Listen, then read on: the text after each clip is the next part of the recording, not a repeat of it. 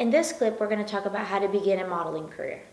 The first steps to beginning a modeling career would be to find someone to take pictures for you, whether it be a friend, go to a small studio.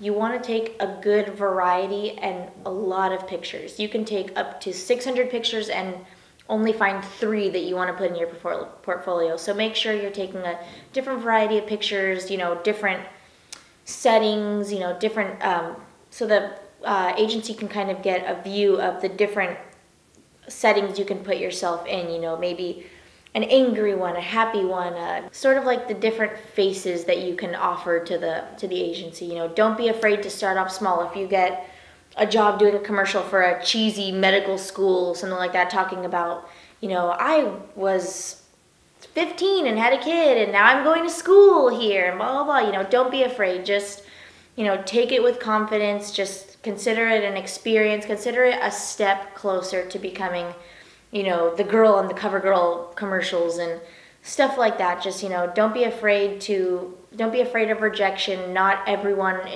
you're not looking for what everyone's looking for. That's just one of the biggest things you have to do as a model. Just, don't be afraid of rejection. Always feel comfortable with yourself.